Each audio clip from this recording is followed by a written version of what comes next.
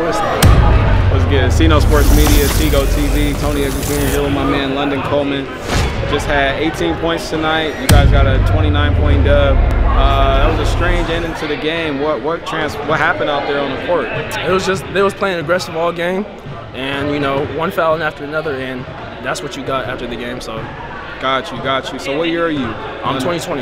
2020. So yes, this sir. your senior year? Yes, sir. It's your last year? Yes, sir.